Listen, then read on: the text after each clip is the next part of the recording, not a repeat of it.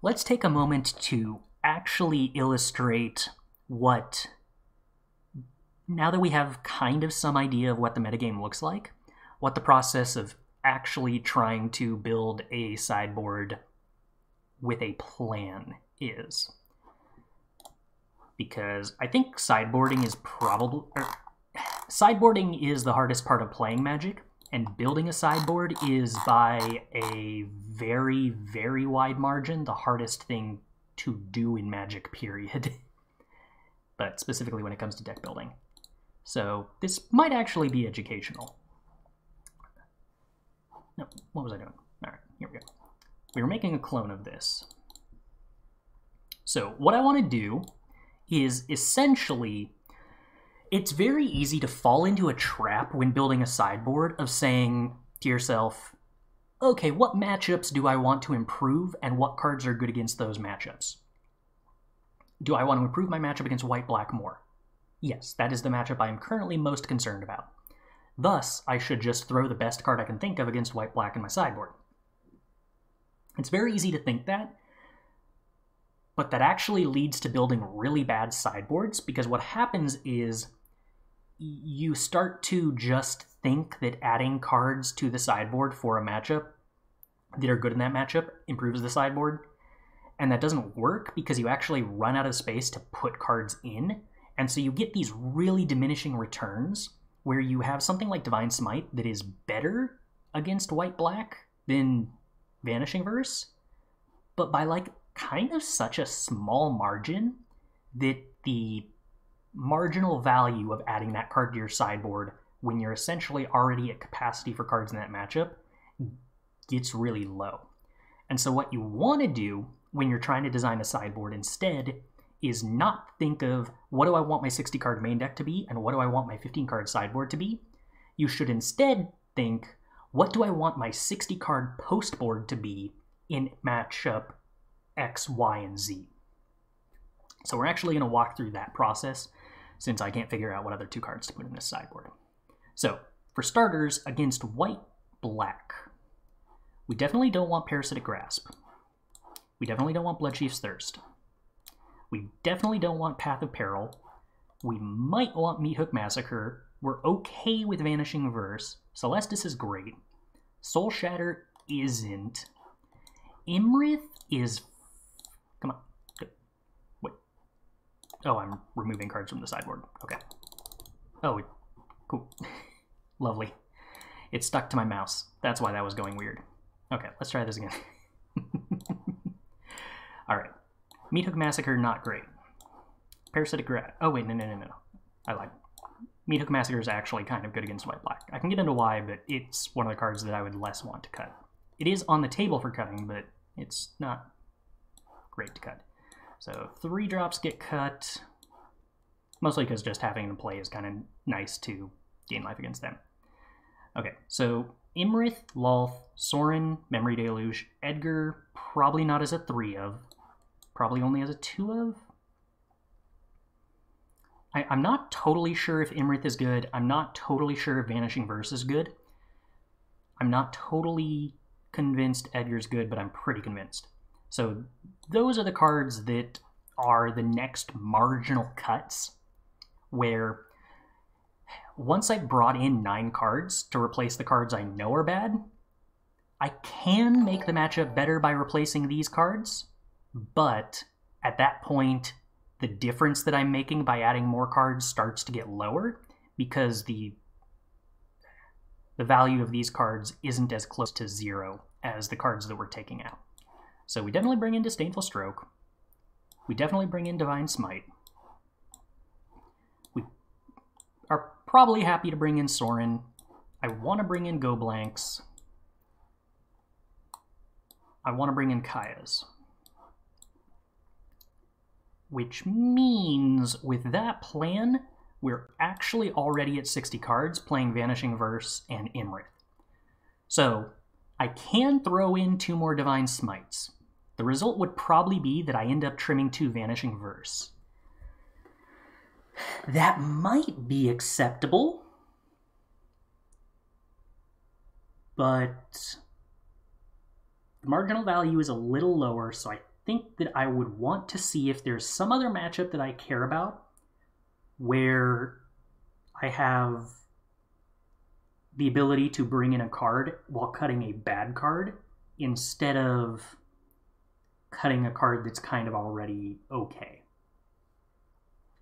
And we'll look at those next. So then next, I think I would want to look at aggro. I'm going to skip over mono white aggro because I feel like with Parasitic Grasps in that matchup, we're probably already totally fine. I know mono white, all I really want to do is take out Disdainful Stroke because every other card is great. And then we bring in Bloodchief's Thirst, Parasitic Grasp, and I could maybe like cut a Memory Deluge for a Sorin, probably, and we're set. So like, if I'm cutting a Memory Deluge for a card, then I don't really have anything left to cut. So I guess I actually did go through the whole process just very quickly because I know that matchup and how to sideboard for it. So against green aggro and green red aggro, I can't really afford to bring in more Parasitic Grasps. I can bring in Fading Hope against the green decks. I can bring in Bloodchief's Thirst. I don't really want to take out Disdainful Stroke. I do probably want to take out Sorin. And then I guess I could take out like a Memory Deluge against a green deck. I could potentially even board up to a 4th Disdainful Stroke, but I probably don't need to. Maybe there's an argument between whether I want to play 2 Disdainful Stroke or 4 Memory Deluge. 2 and 4 or 3 and 3. That would probably depend more on the opponent's exact list. So this is mono green, specifically, I should say. Green red's actually a totally different story. So this would be mono green. Green red is different because I need to bring in 2 more Parasitic Grasps, which I don't want to cut Disdainful Strokes there either because they typically play a bunch of 4-drop Chariot, Alana and Elena, and then often Goldspan Dragon or Ren and 7, all of which Disdainful Stroke is excellent against. But if I'm at 62 cards against that matchup, and then I'm probably like trying to figure out what I should trim based on, in a tournament situation, access to the opponent's 75 card data, but in this situation, on the ladder, kind of just guessing, then I definitely don't need more cards for this matchup because I have nothing bad to take out at this point anyway. So, not bringing it in this matchup either, or rather either of these. Okay, Storm the Festival piles are an interesting thing to consider. The small caveat here in that I haven't actually seen like any defined Storm the Festival lists, and because the game plan of Storm the Festival is to go so much taller, or so much later, I guess, than other decks, it tends to kind of be harder to define what a curve out from them looks like. And there's probably a lot more variation in how games play out and what their decks look like. But if I had to guess, I would say they're probably not aggressive, so I don't think I want Parasitic Grasp or Bloodchief's Thirst that much. Path of Peril and Soul Shatter are probably still okay, because generally Crash the Festival decks tend to play Chariot and Ren and 7, which makes Path of Peril still good and Soul Shatter still fine. Sorin could or could not be good depending on what their aggression looks like, but most of the time probably good. Similarly, Edgar's usually good against decks playing Ren and 7 and Chariot just because the body's good against Chariot and the tokens tend to be good against giant non-trampling tokens. Imrith, probably not a card I'd be super excited about against a deck that was trying to go late and make giant Ren and 7 tokens. Where does Sorin sideboard in mostly? So my thought was against smaller aggro decks, mono reddish kind of stuff, mono whitish kind of stuff, but it's possible that maybe those aren't popular enough to be worthwhile. I don't know how much I like Sorin in mirror matches right now. I was kind of thinking originally that it'd be card advantage in mid-range / control slogs, but there's a lot of removal that hits it. I guess that stops it from hitting Lalt or something, but I would board it in, I think, in any kind of mirror-ish match. Okay, but so against Storm the Festival decks, might cut the other Imrith as well. I would probably feel like I'd want to bring in a Fading Hope against a deck that was running Wrenn and 7. I would definitely want to bring in Disdainful Stroke. I'd probably want to bring in Sorin if I felt my opponent was going to be slow enough. I'd probably end up boarding in Go Blanks, I think. And then I could maybe make the argument that Kaya was worth bringing in. But I think if I'm debating bringing in Kaya, I can't really think of anything that I'd want to bring in additionally here, besides maybe cutting Meathook Massacre if they're truly late gamey, and then bring in Kaya instead, but I'm not totally sold on that. Maybe Negate, I guess, against decks that seemed to be primarily on Chariot Wrenn plans. So that is kind of a point in favor for Negate, I guess? Alright, so against blue-red dragons, we got the Imriths, we got the Lalths. Dragons, I probably don't love Sorin very much, which is the first matchup I've had to say that. I don't like Parasitic Grasp very much. I do like Soul Shatter, I do like Bloodchief's Thirst. So post-board, we have to envision a scenario where the opponent is on a plan that probably involves Goldspan Dragon and Smoldering Egg as the almost guaranteed cards, and then probably Malevolent Hermit, and maybe Suspicious Stowaway. That means I'm probably actually interested in Bloodchief's Thirst, possibly even interested in a third one, because they do answer the Malevolent Hermits and Stowaways and Eggs. We are definitely interested in Disdainful Stroke. I'm probably interested in Sorin. Chump blocking a Goldspan Dragon is kind of interesting, but I don't think Sorin's exciting. Probably interested in Bloodchief's Thirst. I don't think I'm terribly interested in Fading Hope. I could see myself boarding in Go Blanks, especially if the opponent's on a Memory Deluge plan. In fact, I think I would probably want 3, and I could probably get away with trimming a Meathook Massacre, because the only thing it's super excellent against anyway is the Hermits, and I guess the Stowaways, but it's not good against Egg, and it's not really good against Goldspan Dragon. In fact, I could be convinced to cut Meathook Massacre number 2 for another removal spell if we had one. I don't think Fading Hope is good enough because the Izzet matchups do tend to typically orient around card draw, and who has the most card advantage. So if I were to play something like an Infernal Grasp, I would probably see myself bringing it in that matchup.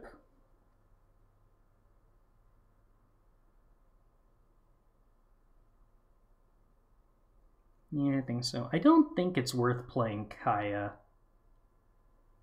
I think that's vulnerable to too many of their counterspells anyway. So we have 4 counterspells and 6 instant speed removal spells for the dragon. Okay, yeah.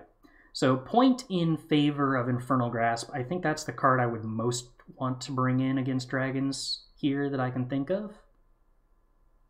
Low cost, instant speed, flexible interaction. Probably the best thing I could be doing. So I suppose that leaves us with mirror matches or pseudo mirror matches to consider, in which case I definitely don't want Parasitic Grasps, I definitely don't want Meathook Massacres, I definitely don't want Path of Peril. I don't think most mirror matchups have the board be wide enough for any of that to matter. This is not white-black matchups where the board wipes are actually kind of good, and admittedly there are mirror matchups where not having board wipes to answer a bunch of Edgar tokens will be a problem. But I think at that point, if you've let the game snowball out of control that much, you're probably already losing. So I think we want Go Blanks and Disdainful Stroke for sure against any deck that might theoretically be playing Memory Deluge. We probably want Kaya against every deck that could consider playing Edgar. We probably want Divine Smite against every deck that's playing Wolf, Edgar, and Sorin. In fact, Divine Smite probably even close to good enough against straight blue-black decks. Just because Sorin and Lolth are still things we don't mind removing with Divine Smite.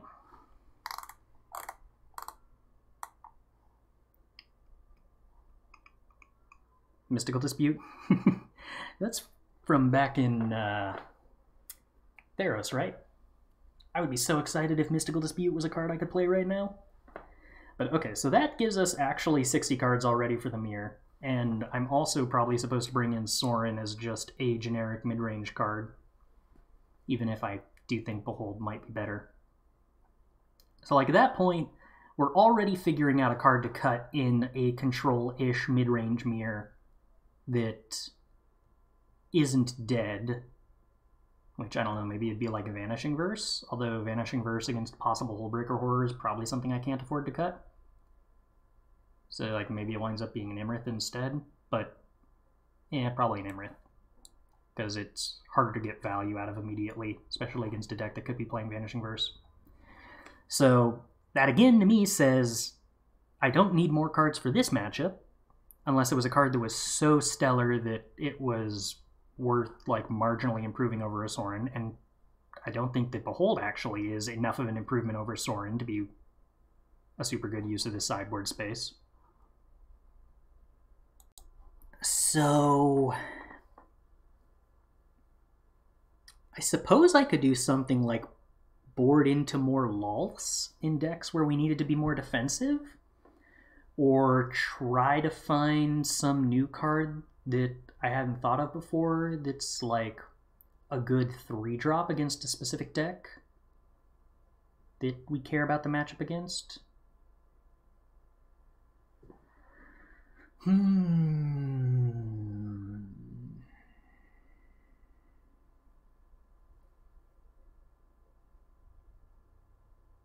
think a third Soul Shatter could be versatile as marginally better removal in a lot of matchups. I don't know that there are too many matchups I would want to play more Soul Shatters in. I guess Dragons would be one, but I think that's the only matchup I'd really want more Soul Shatters. There's not a lot of other matchups where Soul Shatter is like particularly exciting. Like Duress against blue-red dragons and any control decks you were into, I think it's better than Path of Peril, but I guess it depends on if they run a lot of 2-drops or not. I think that generally the counterspells that I'm afraid of out of a Dragon's deck are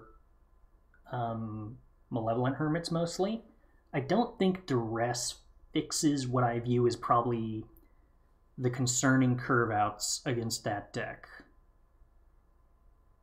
or the ones that I am most concerned by.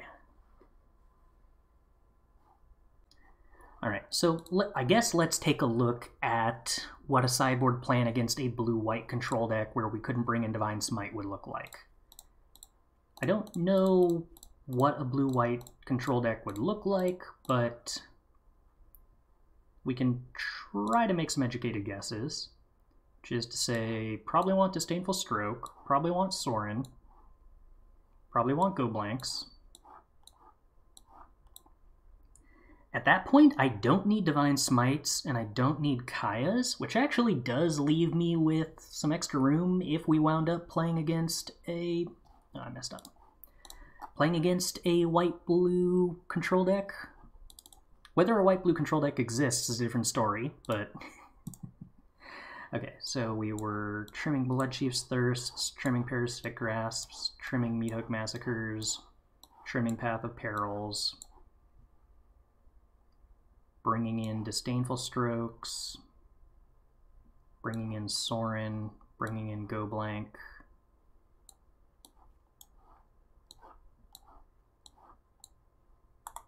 Actually, Edgar wouldn't even be stellar in those matchups. I guess we could play Kaya. That would be awful.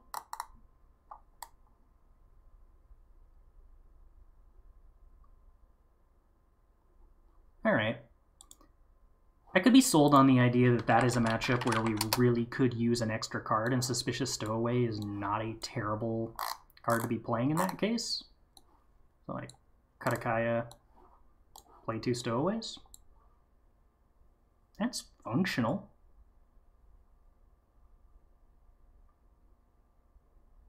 Alright. Lacking any better options, or at least not currently being able to think of any better options other than possibly wanting a Lolth.